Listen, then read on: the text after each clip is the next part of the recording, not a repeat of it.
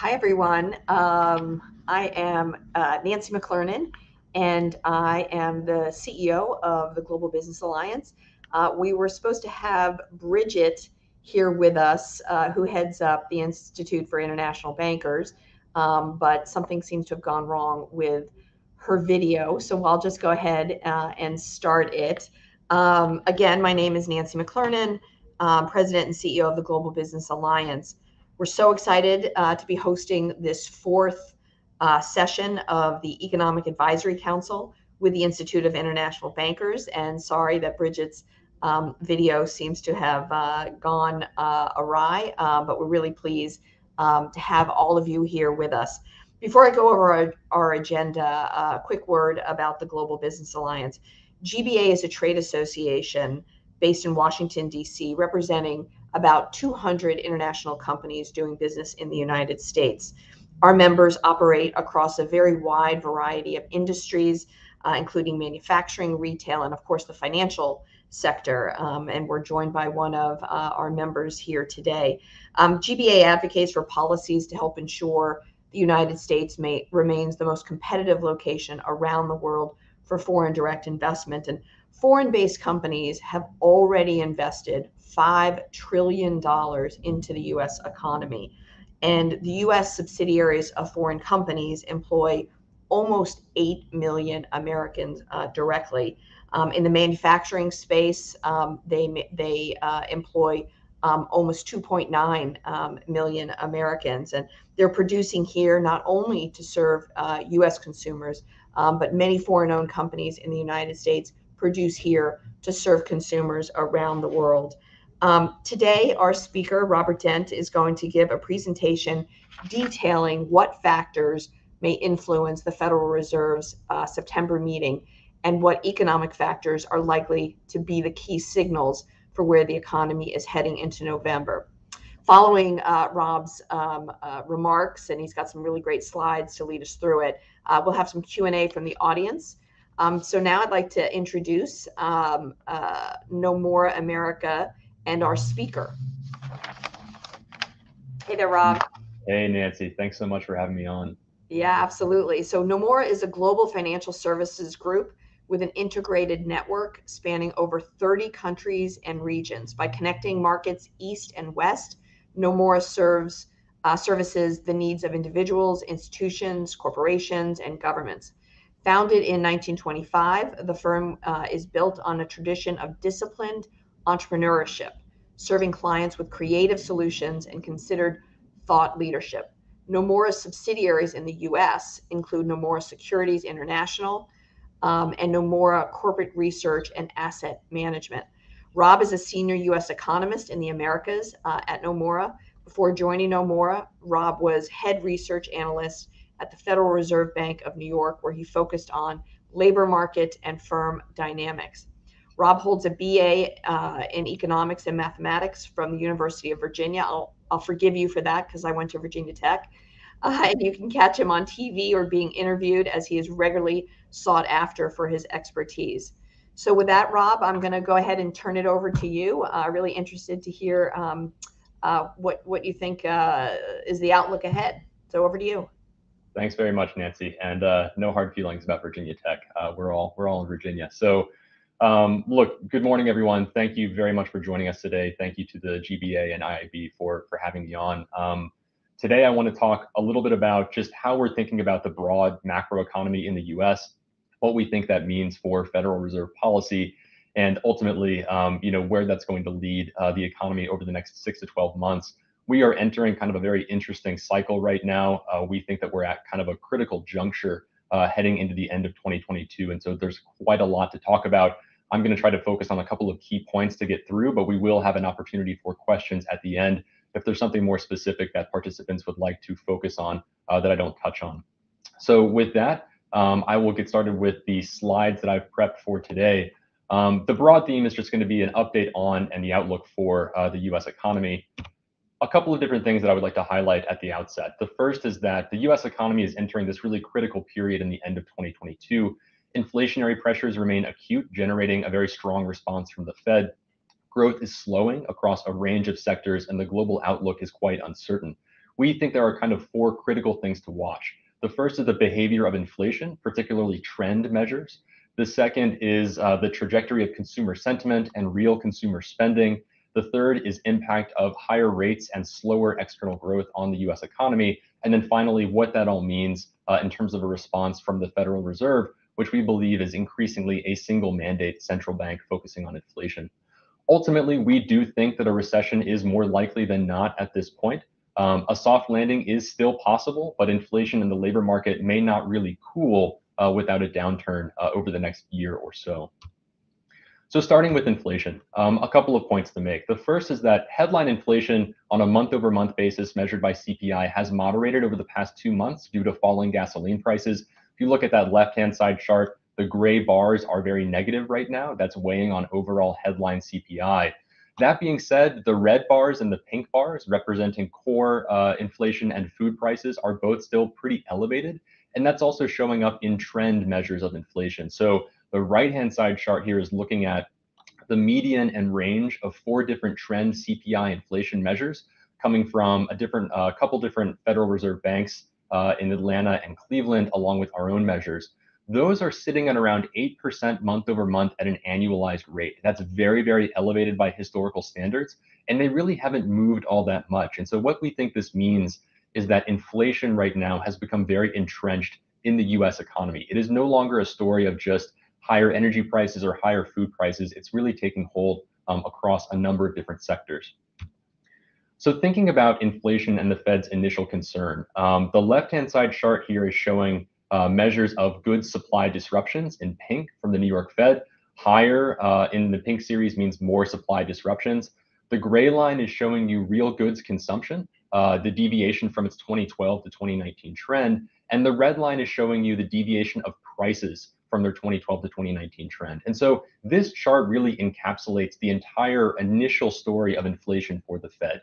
Goods supply and demand imbalances pushed the Fed to initially target lowering goods demand as a way to constrain inflation. That was the story up until around the end of 2021. The problem is that late last year, inflation really began to broaden out beyond just goods affected components into services. If you look at the right-hand side chart, this is looking at the percent of PCE inflation components, the Fed's preferred measure, that are rising more than 5% month over month at an annualized pace. Right now, it's sitting at around 60%. That's the highest level since the 1980s. And so we really can't explain inflation anymore just by looking at something like used car prices or retail gasoline prices. This is a story that is increasingly about services. It's increasingly about wages as well. So in line with that evolving inflation story, very strong wage growth and evidence of a wage price spiral suggests the labor market needs to weaken significantly. On the left-hand side here, we are just looking at core services prices on a PCE basis. So this is kind of the prices of services across the broader economy year over year, along with the employment cost index or ECI's services wage growth. These are both kind of the Fed's preferred measure of looking at these different concepts. Now, what's going on recently is that services wage growth has accelerated very, very sharply, and services prices are now appearing to respond to that. And so this is a fundamentally different dynamic than goods-driven inflation. We think it is now more entrenched within the services side of the economy itself. It is being driven by tight labor markets and very elevated wage growth. At the same time, inflation expectations, which are kind of a key determinant of where inflation will be over the longer horizon, have started to de-anchor, we think, for consumers. If you look at the right-hand side chart here, this is looking at the distribution of long-term consumer inflation expectations at 3 specific points in time. The pink dashed line is the distribution as of June 2019. That's effectively your pre-COVID benchmark. At that point, most consumers were expecting long-term inflation to be between 1 and 4%. We would characterize that as being very well anchored. The distribution is pretty tight around where most of the mass is. There's not a lot of mass in the tails. Now, the solid red line is from September of 2022. That's the most recent data that we have. That is showing a considerably flatter overall distribution. We think what's happening is that while the median hasn't moved that much, so the median in September was 2.8% versus 2.5% about 2 years ago, the distribution itself is quite flat. A lot of consumers are moving around their expectations for where they think long-term inflation will ultimately settle. Now, why is that concerning? The gray dashed line shows you what this distribution looked like in January of 1981, when we basically thought that consumer inflation expectations were completely unanchored. That distribution, similar to the one today, was characterized by being very, very flat. And so we think there's a lot of concern that if these inflation expectations really do unanchor, it could mean higher for longer overall inflation. And this is something the Fed needs to effectively work very hard against to make sure it does not happen. Okay, so that brings us to kind of the consumer outlook and how we should be thinking about the broader growth trajectory heading into the end of this year. The first thing to note is that recent strong NFP gains, or non-farm payroll employment gains, have been sustained by cyclically insensitive industries. So what does that mean? If we look at about 300 different industries that make up month-over-month employment growth or month-over-month NFP growth in the US economy, we can group them into 3 different groups depending on how sensitive they are to GDP growth. The red bars in that left-hand side chart show you the industries that are most sensitive to GDP growth. So these are the ones like manufacturing, like accommodation and food services, where if growth slows down, they slow down quite a bit. The gray and the kind of green teal bars are showing you industries that aren't quite as cyclically sensitive. They're more similar to things like healthcare, education, industries that don't really respond as much to the business cycle, at least initially. And so you'll see many economic commentators recently saying, well, NFP growth is very, very strong, and so that must mean the overall economy is doing very well. There's some truth to that. Hiring is at historically elevated levels. But if you look under the surface, a lot of this is being sustained by industries that don't tell you very much about where the overall growth cycle is going. And that's one reason why we think NFP growth is overstating economic momentum to a certain degree. To corroborate that view, if you look at the right-hand side chart, this is showing you the same 3 groupings of different industries in terms of month-over-month private NFP growth, but looking instead at the period from 2004 to 2013, when we went through the GFC, or the global financial crisis. Now, at that point, those least and moderate industries in terms of their cyclically sensitive behavior really didn't respond all that much at the initial stages of the recession. In fact, if you had relied on the least cyclically sensitive industries to kind of forecast where the business cycle was going to be, you would have been off at that point by about 12 months. And so we think it's really, really important to watch the most cyclically sensitive NFP industries like manufacturing and accommodation and food services, because ultimately those give us a much better read on where the economy itself will be over the next 6 to 12 months. That's very important from a forecasting perspective. On top of that, for consumers, we really think that the labor market right now can only do so much. While the unemployment rate remains historically low at around 3.7%, elevated inflation at this moment is weighing on real incomes and purchasing power. So one way to look at this is to use something called the misery index, which really hasn't been talked about very much since the 1980s. That index looks at deviations from 2% for inflation, along with deviations from its longer run level for the unemployment rate, and kind of maps them into this single index to say those 2 things combined tell us a lot about the outlook for consumers. So right now, that misery index is sitting at around levels that we last saw during the global financial crisis. And that, we think, really underscores how, even with a very, very strong labor market, consumers can still be experiencing a lot of pain. And we think part of that's happening right now in the broader economy. In line with that, if you look at the right-hand side chart, this is just showing the unemployment rate in gray, along with the percent of consumers who report being worse off financially relative to 12 months ago in red. That comes from the University of Michigan Consumer Survey. Those 2 series since 1990 tracked each other very, very well, but have diverged significantly since then. During the pandemic, basically what happened is elevated inflation made consumers feel worse off financially. That created this big wedge between labor market outcomes and broader consumer sentiment. And we think that's very important kind of heading into the end of this year. Just what can we see about consumer sentiment? Can it improve? What does that tell us about the outlook for consumer spending and the broader economy?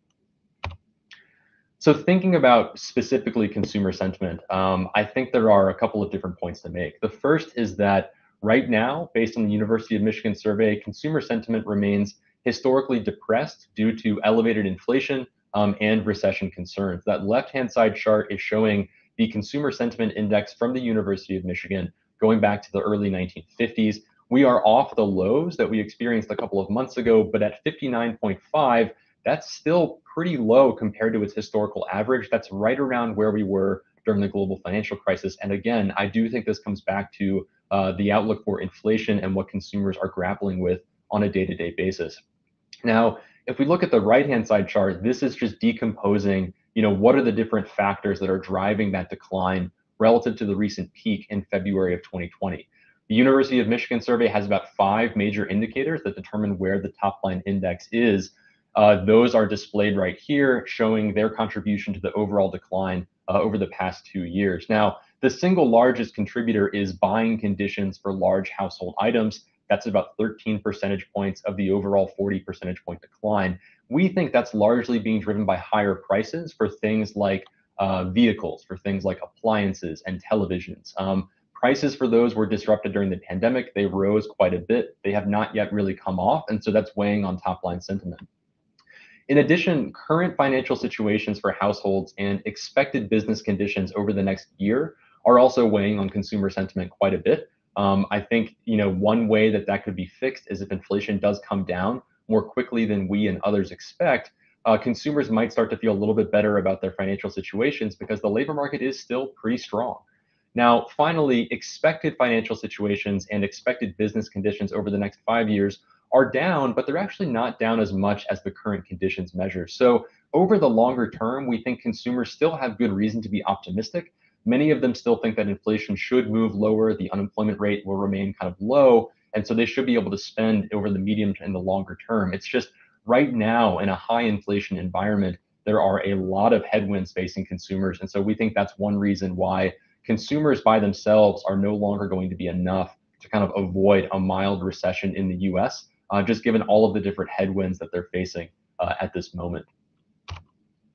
So putting all of the consumer pieces together, and what does this mean for the next 3 months? There are a couple of different things to highlight. The first is that because we're in a really high inflation environment, it's really important to look at real activity as opposed to nominal activity, because high inflation is going to be boosting all of the nominal numbers that we're used to tracking.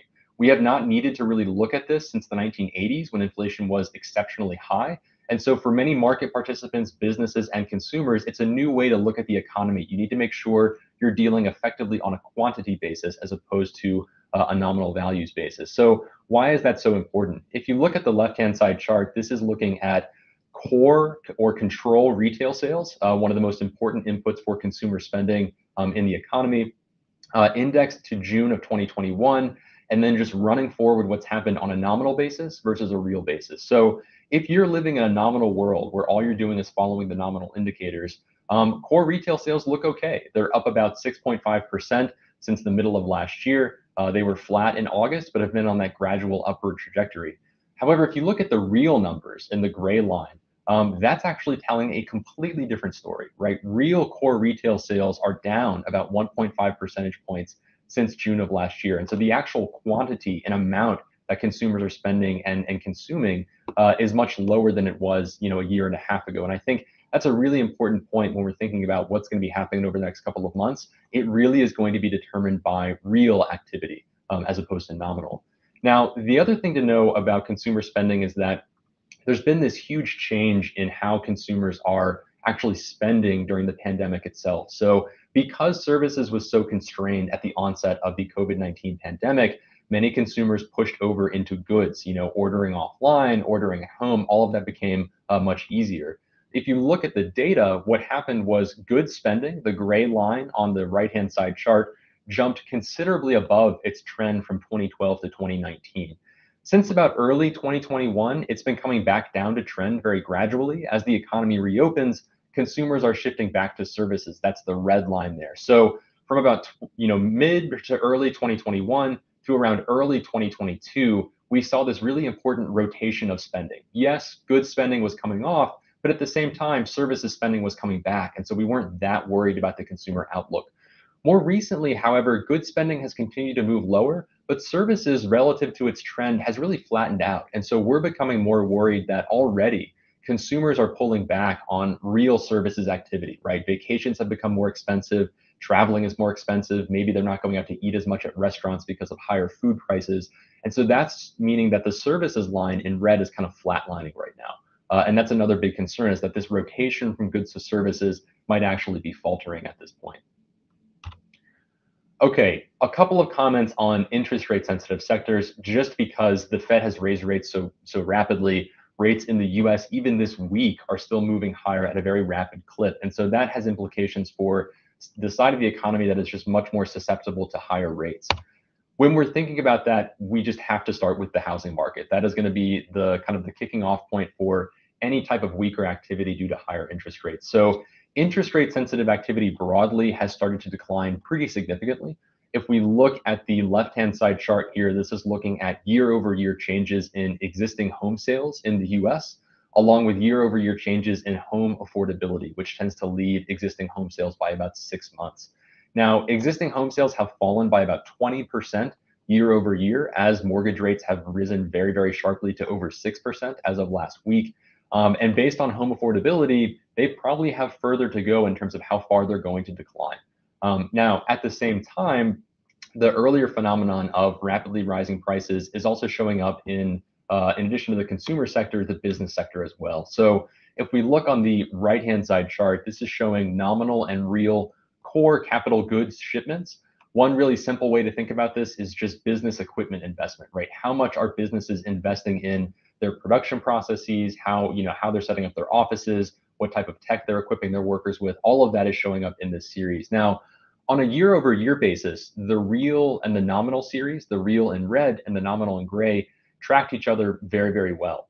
More recently, however, real and nominal have diverged quite a bit because the PPI deflator, the producer price index deflator that we use for deflating this business equipment investment, has been rising very, very quickly in black on that right-hand side chart. And so even with business equipment investment, this real versus nominal story is showing up. And if you look at the real data, activity for businesses who are very interest rate sensitive, because a lot of these purchases depend on financing, is already starting to contract and looks relatively weak overall. And so these higher rates are also filtering into the economy. It's going to be important over the next couple of months to see, do we see any signs of stabilization in the housing market if rates can stabilize? Do we see any signs that business equipment investment is starting to level off instead of contracting? So far, it hasn't shown up, but that's going to be very important going into the end of 2022. Okay, so what does this all mean in terms of implications for the Fed and the broader economic outlook at this point? So the first place to start is we really do expect an unprecedented modern era hiking cycle from the Fed. This chart on the slide is showing you the past 4 Fed hiking cycles indexed to the initial rate at which they lift off from, and basically looking at 2015, the most recent one before COVID, 2004, and 1994, juxtaposed against our current forecast in the red dashed line for what we expect the Fed to be doing, over the forecast horizon.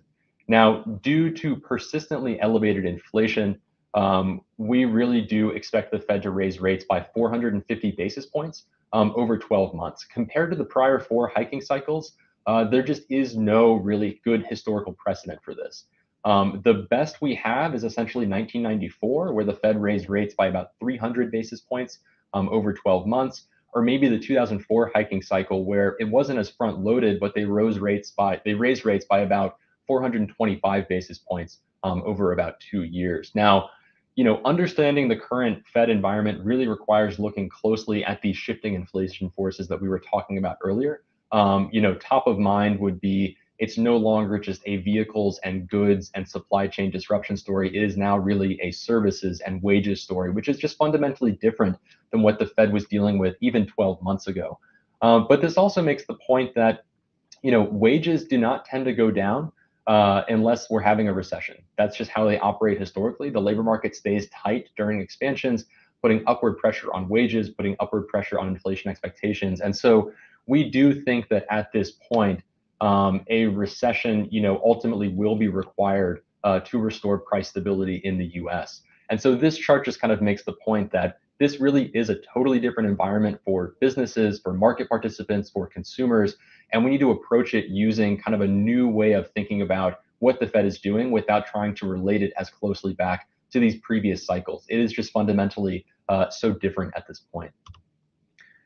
Now, on top of that, it's really important to emphasize that while technically the Fed has a dual mandate from Congress focusing on labor markets and price stability along with moderate long-term interest rates, We think at this point the Fed has become a single mandate central bank focusing almost exclusively on inflation. And one question is, why is that, right? Why would they prioritize inflation over labor markets at this point? We think that in the long run, labor market strength is typically achieved during these very long expansions, right? During recessions, typically what happens is the workers who are most disadvantaged tend to lose their jobs first, and they tend to see the benefits of a hot labor market last. And so the best way to have these very long expansions, these very strong labor markets, is to have these very long expansions. Now, to have long expansions in a macro environment like the U.S. for the past 50 or 60 years, you need to have low and stable inflation. Just to make that point, the chart here is showing U.S. expansion since 1960. Each dot represents a different expansion. The y-axis is looking at the expansion length in years, and the x-axis is looking at the average year-over-year CPI inflation rate for that expansion. A couple of things jump out right off the bat, right? The expansions that tend to be short also tended to have very, very high inflation. You think about 1980, 1975, 1970, our expectation for 2020 when we think we're going to enter a recession later this year. The expansions that tend to be very long and see the best benefits for labor markets are those that have very low inflation, right? The expansion that started in 2009, the one from 1991 and 1961. So the Fed, we think at least over the next couple of quarters, is going to be largely insensitive to recession risk because their view is we might need to have a recession right now to restore low and stable inflation, but that will ultimately benefit the US economy in the long run because it will mean longer, labor market expansions, healthier labor markets in the long run, and they can focus on their dual mandate once we get on the other side of this downturn that we think is ultimately coming. So that brings us to the kind of recession itself and what we're expecting in terms of its shape and its overall characteristics. So, in terms of the overall shape of the recession, we think it's going to be pretty mild. If you look at the left-hand side chart on this slide, it is showing you real GDP indexed to its peak going back for different recessions since the 1960s.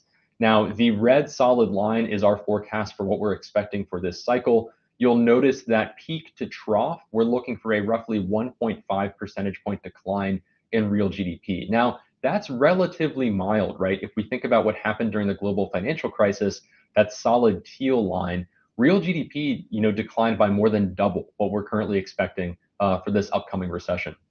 Now, that being said, there is a bit of a downside, which is that we think there's going to be 5 consecutive quarters of negative real GDP growth. And so it's going to be a little bit longer than your average recession, especially if you compare to something like, 1981 or maybe 2001, where it's even a little bit difficult to see the 2001 recession show up in the growth forecast. So what's going on here? What's giving the shape of slow and gradual deceleration, but ultimately kind of longer than expected recession? And we would point out a couple of things.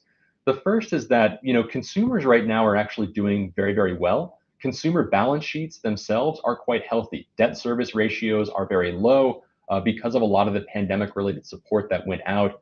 Consumers were able to kind of pay down debt, accumulate a lot of excess savings, and their wealth to income ratios are quite high. And so while in real terms, consumers are pulling back on spending, they're not rapidly cutting purchases like we saw during the global financial crisis when there was effectively a systemic housing component to the downturn.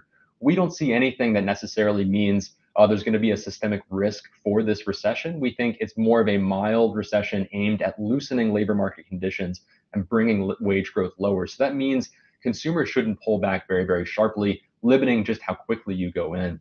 Now, the downside, of course, is that longer trajectory for the overall recession, we think is being driven primarily by the policymaker response. So if you think about what the Fed typically does during a recession, their playbook is to cut rates very, very quickly, very, very rapidly to the effective lower bound and start engaging in large-scale asset purchases or quantitative easing. We actually think they're going to be doing effectively the opposite of that, right? We think they're going to be hiking into the end of this year, even into the very beginning of 2023.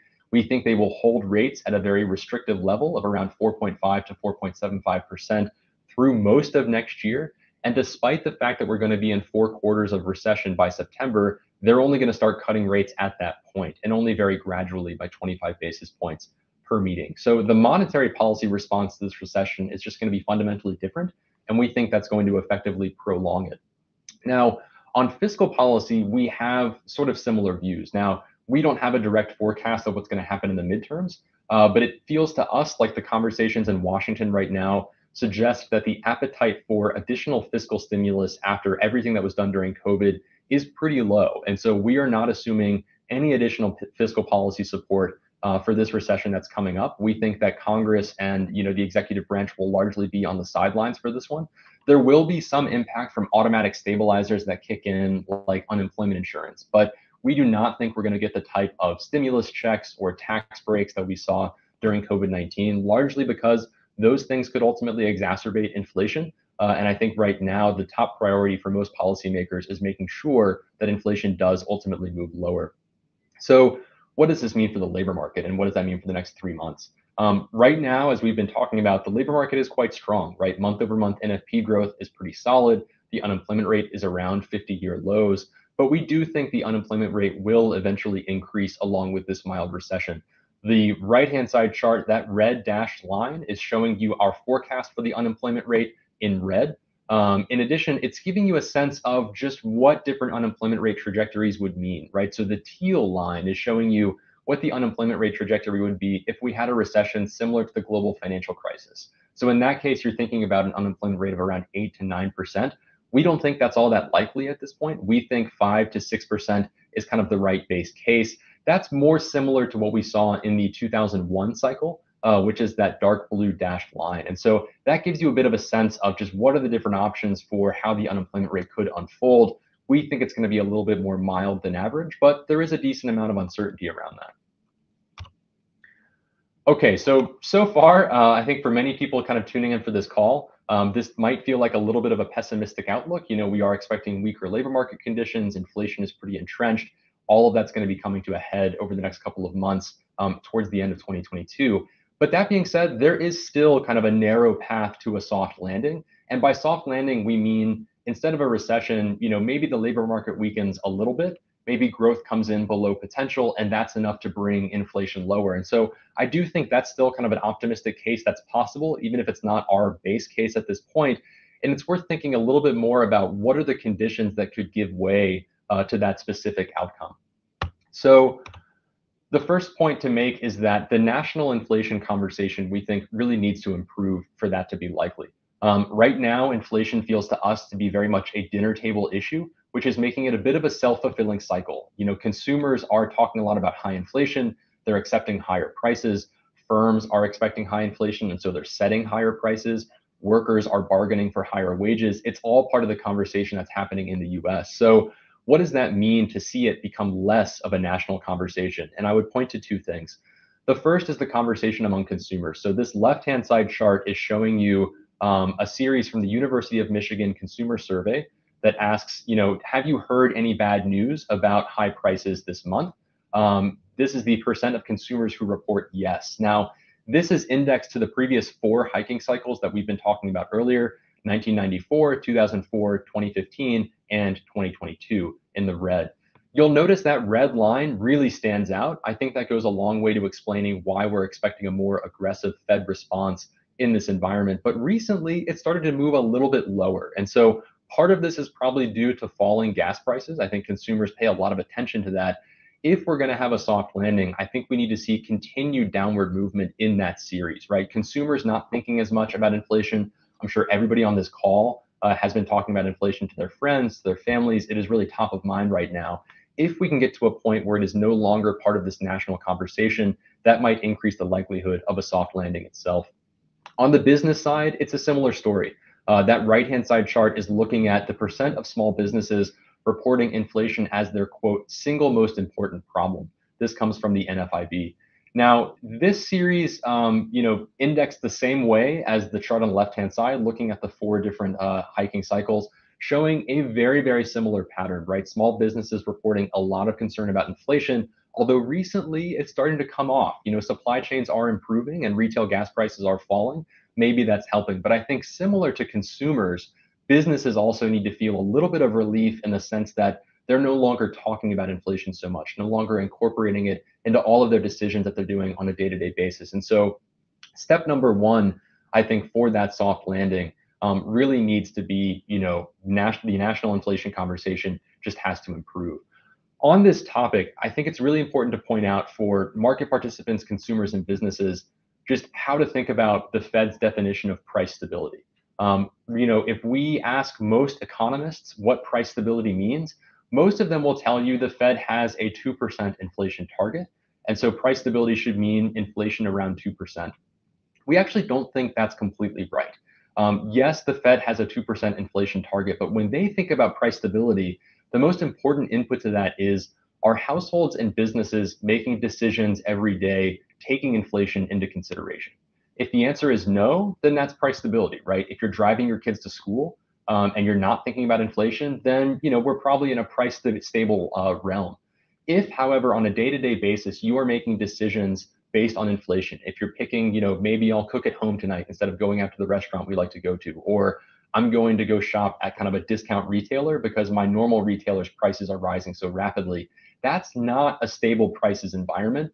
And so that's really the definition of price stability that I think the Fed cares most about. And based on these two charts, we just really aren't there yet. I think there's a lot of work to do ahead of the Fed to kind of make sure we get back to the point where people aren't thinking about this on a day-to-day basis.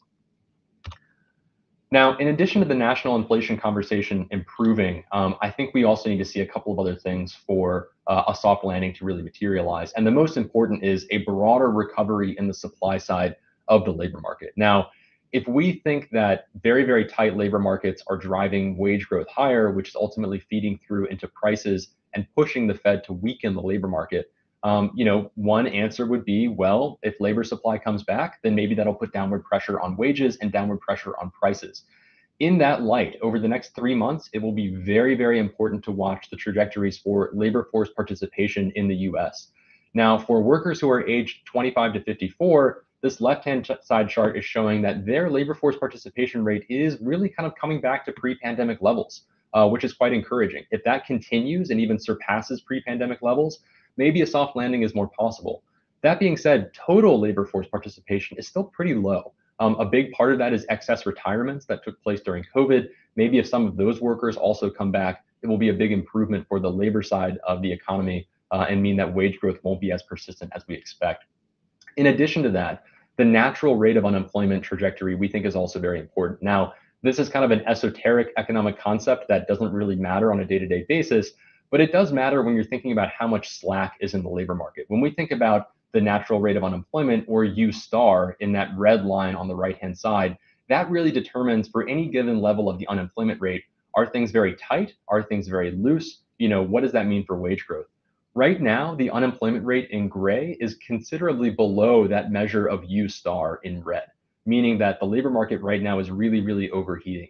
But U star has moved lower. And so there is kind of an outcome where if U star continues to move lower, maybe the unemployment rate won't need to go up quite as much as we're expecting. And that could also help facilitate a soft landing in the current environment. And so over the next couple of months, these are going to be really important factors to keep in mind when determining, is our base case right? Are we heading for that mild recession to loosen labor market conditions, to get wage growth lower and to get inflation back down to 2%?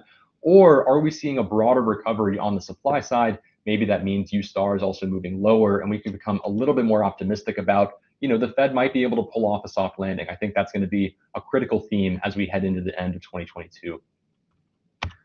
So just a couple of closing thoughts before we move into the Q&A part of today's call. This really is an unprecedented time for many consumers, businesses, and market participants. This is the first real inflation shock that we've had since the 1980s. It means that the way that we track and interpret data requires more careful analysis. We can no longer just look at nominal retail sales, for example, or nominal core business equipment investment. We have to look at the real levels to give us a sense of where overall activity is actually heading. Now, while we do think a recession is most likely needed to kind of dislodge entrenched inflation, that's really coming from the notion that wages and no longer supply disruptions are increasingly the main driver of excess price growth in the US. And labor markets just typically do not cool all that much during expansions, looking back at the past 60 or 70 years of data.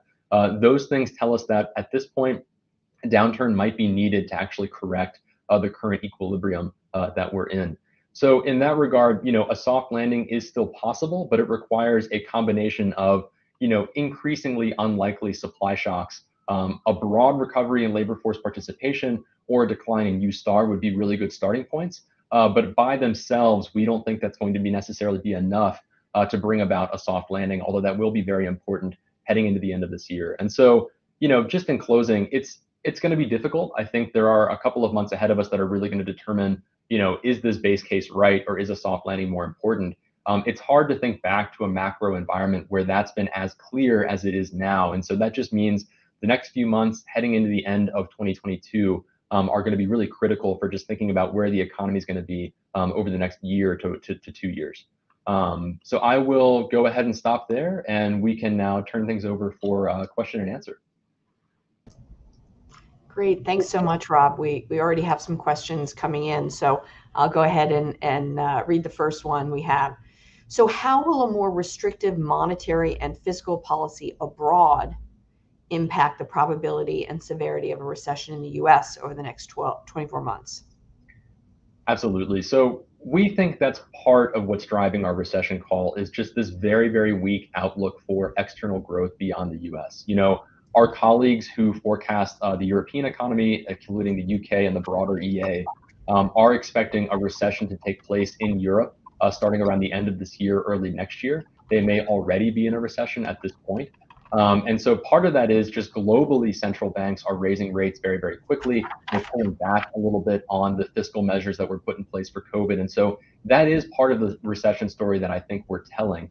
That being said, it's still a very domestic story for the US, right? One problem is that the inflation situation that the US is facing is no longer an imported inflation situation. It's really one that's generated by domestic factors. And so even if you didn't have those downshifting economic trajectories abroad in places like Europe and China and others, I think the US would still likely need to go through some sort of broad slowdown just to get the labor market to be where policymakers want it.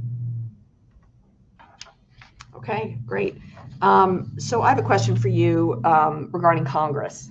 So you indicated that there's not a lot that Congress, that you would expect Congress to do, given the state of sort of, a very close D&R situation on Capitol Hill.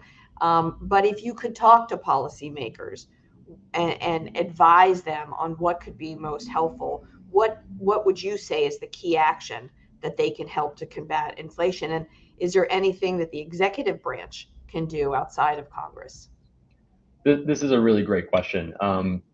Looking back at the history of kind of inflation in the US and the executive branch and the legislative branch, the action that we can expect from them to actually bring prices lower, I think, is a little bit limited. A really extreme example would be the price and wage controls that former President Nixon tried to implement in the 1970s. Those did not work particularly well. I think that's only really one thing the executive branch could look at. For Congress, it really comes down to how stimulative is fiscal policy. One really simple answer would be maybe this is the right time to raise taxes, although I'm not really sure Congress wants to do that in an environment where we're going into a recession. And so the short answer is it's pretty hard for the executive branch or the legislative branch to really influence inflation at this point.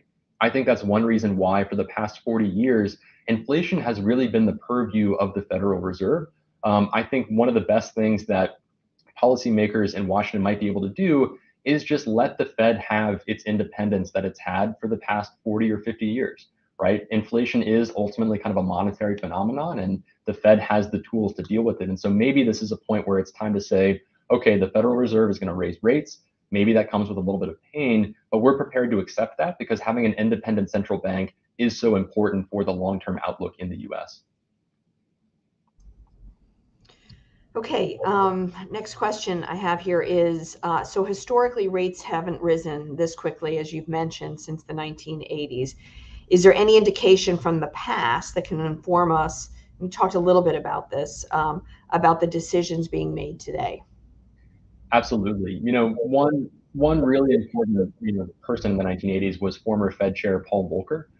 He essentially said, "I'm not going to back off restrictive monetary policy until I see inflation actually come down." I think the current Fed is drawing a lot of lessons from that playbook. They're kind of looking at Volcker as the right person to be following in the current environment. And so that's a great place to start when thinking about, what does the current environment mean for monetary policy more broadly? Other lessons from the 80s, the recession in the 80s was pretty severe. We aren't expecting it to be as severe. And one reason is that relative to the 1980s, inflation expectations are actually pretty well anchored right now in the US, despite our concerns that they're starting to shift a little bit. And so that's a really important lesson, is that one reason the recession was so deep in the 80s was because they had to raise rates and change the overall inflation psychology of the country. We don't really face that same problem today. It's budding a little bit. I think it's kind of creeping up, but I think the Fed's task is a little bit easier from that time. But broadly speaking, a higher rates environment is always going to be weighing pretty heavily on the housing sector first. I think we're seeing that right now in the U.S. And so that's one of the most straightforward parallels, I think, to draw, from that period. Okay, turning back to Congress, from a practical standpoint, what influence do you believe the Inflation Reduction Act will have on America's economy? Yeah, so the Inflation Reduction Act, or IRA, I think is kind of a good first step in the direction of maybe we need to do a little bit more in terms of investing on things to kind of mitigate the impacts of climate change over the next couple of years. It feels like that's been very top of mind for many policymakers in Washington, many businesses, many people around the world, and so from that point of view, the spending that was put in place to kind of increase incentives for clean energy production, clean energy usage, I think is a good step in the right direction. The U.S. does have a bit of a long-term fiscal sustainability problem, and so the fact that a lot of the spending was offset by higher taxes from different areas is also kind of a good sign that over the 10-year window that people look at for this bill, it actually reduces the deficit by about 300 billion, or about 30 billion per year. Now, that being said, those are kind of positives, I think, for the composition of overall U.S. economic activity, but the broad impact might not be as large as many people expect. For one reason, if we think about just the overall size of this, $300 billion in spending over 10 years isn't really that much in the grand scheme of things. Just to put that in perspective, all of the fiscal support that was put in place during the pandemic totaled up to about 5.1 trillion. Right, so just a different order of magnitude. So that's one reason why we think of this as being kind of a good step in the direction of maybe doing a little bit more to mitigate some of these issues around living with climate change. But I think maybe there's more that needs to be done. If you're a fan of kind of increasing U.S. productivity by doing continuous infrastructure investment, then there's more there that I think could be looked at. Great, thanks. Next question I have here is, how can the U.S. remain a competitive place to invest when the Fed's goals, of course, is to slow the economy? So how can we stay competitive? I would say, right now, the equilibrium that we're in just doesn't really feel sustainable to us, right? Having headline CPI inflation at around 8% on a year-over-year basis increases a lot of market uncertainty. It increases a lot of economic uncertainty. It increases difficulty for businesses planning their longer term outlooks. You have to think about, is inflation something I need to take into consideration when I'm making investment decisions for the next 5 to 10 years? And so, yes, a slower US economy and a more restrictive Federal Reserve on the surface looks a little bit negative for the US outlook if we're thinking about comparing it to our global peers. But I think in the longer term, the outcome that the Fed is aiming for is one where businesses have more certainty around where inflation is going to be over the next 5 to 10 years. That should make investment decisions easier. That should make planning a little bit easier. And so it's a little bit of a story of short-term pain for longer-term gain. And so to some degree, if you are looking outside in at the US and you're seeing the Fed kind of do what it takes to restore us to that equilibrium that's a little bit more stable, I think your confidence should kind of go up, right? You're saying, okay, policymakers are doing what's necessary to give investors the right outcome for the long term. And so, that's one reason why, yes, we have kind of this pessimistic forecast around a recession, but I think we're optimistic on the medium term, right? This is really about making sure the foundations of the economy are in a healthy place. And so from that point of view, we're looking kind of at the bright side of things. And the last thing I would say is, a lot of economies are going through this right now. It's not just the US, right? In Europe, we have the ECB raising rates very rapidly. We're even seeing signs of inflation come about in Japan, where it's been absent for a very long time. And so, to that regard, on a relative basis, maybe the U.S. is still very attractive. So, Rob, which indicator do you think is the most volatile going into November? Right, you talked about gas prices falling, talked about rising rent prices, the cost of energy. What are you going to look at as seeing being the most volatile going into November? I think you mentioned it. Gas prices historically are one of the ones that are most volatile. We've been in this period over the past couple of months where they've been falling very steadily, which is a little bit unusual. But there's still this risk that commodity prices could jump up again if geopolitical tensions increase, and then all of a sudden gas prices are rising. I mean, gas prices are important because consumers tend to see them every day, right? They're just a very visible price that they're dealing with, and so they pay a lot of attention to it, and they have a little bit more of a kind of weight in terms of determining how consumers think about voting in the midterms, for example. One concern we have is that gas prices can't decline by 10% month over month forever. Eventually they're going to stabilize, and we think at that point consumers will turn back to these products where prices are still rising pretty rapidly. Food at restaurants, food in grocery stores, rent prices, as you mentioned, are still kind of up there. So gas prices tend to be the most volatile, but one really interesting thing about the current environment is prices for almost everything are going up right now, which is just very, very different to where we were 12 months ago. Very true. Okay, next question I have, is there anything, and we've got just about 8 minutes, so is there anything that surprised you in the recent CPI data released last week? Will the data change the trajectory of the Fed's upcoming decision? I think you've already hit on this, but is there anything else that you would say in this area? Yeah, absolutely. So CPI last week was a big surprise. We and many other forecasters were expecting core CPI to kind of continue moderating pretty gradually. We basically did not see that. One of the big upside surprises was goods prices in the report, which increased very, very strongly, and it was pretty broad based. We saw increases across apparel, home goods and furnishing, recreational goods. All of those prices increased. The reason that's so concerning is that everything we know right now about the goods side of the economy suggests that prices should be falling, right? Import prices are very, very weak. We're seeing supply chains improve right now. We're seeing anecdotal evidence that retailers have built up excess inventories, for example. And so we had been thinking going into this report, goods prices should be, pretty weak overall in August. The fact that they were so strong was a really big surprise to us and a bit of a red flag in terms of the overall inflation generating process, right? It suggests that maybe wages are playing more of a role even on the good side of the economy. Maybe inflation expectations are even showing up there as well.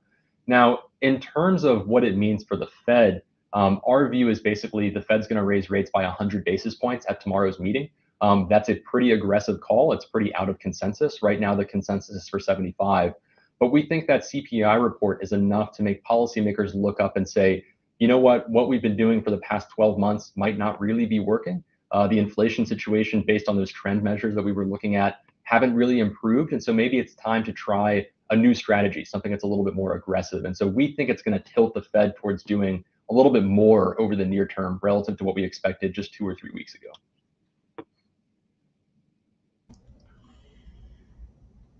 So how have your determinations of the possibility of a recession changed over the last year? Has it fluctuated? You mentioned that you were sort of surprised about the most recent numbers. So has your opinion on this fluctuated over the last 12 months? Absolutely. It's funny to think back about just how economic forecasting has evolved during COVID.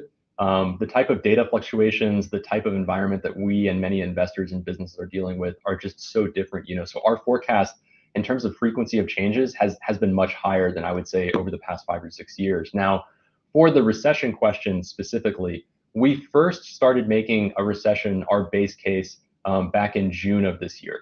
At that point, we thought that we had seen enough data on the consumer side to basically tell us that rotation from goods to services that we were talking about earlier was faltering. Consumers were pulling back on services spending, and consumers are really the last shoe to drop right now.